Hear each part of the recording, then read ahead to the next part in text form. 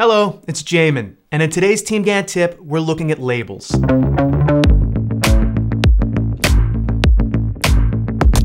It's easy to assign tasks to other users in TeamGantt, but you may find yourself wondering, how do I assign tasks to other things, like a special piece of equipment, a resource, a subcontractor, a status or grouping, or even other people in the project who may not be TeamGantt users? Well, that's what labels are for.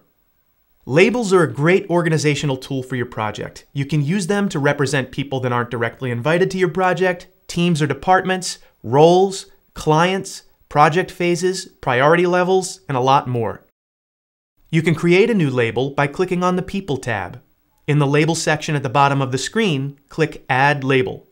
In the search bar, type the name of your new label, and if there isn't one there already, click Add New Label. In order to prevent duplicating labels, it's a good idea to make sure Available to All Projects is toggled on, unless, of course, you only plan on ever using this label with the current project. You can select or create multiple labels, and once you have them all selected, click Add Labels to Project.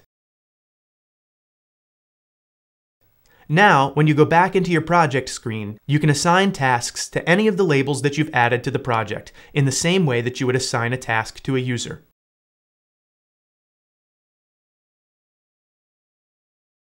Labels are available on all plans. To learn more about how TeamGantt can help keep your project organized with labels, go to teamgantt.com/support.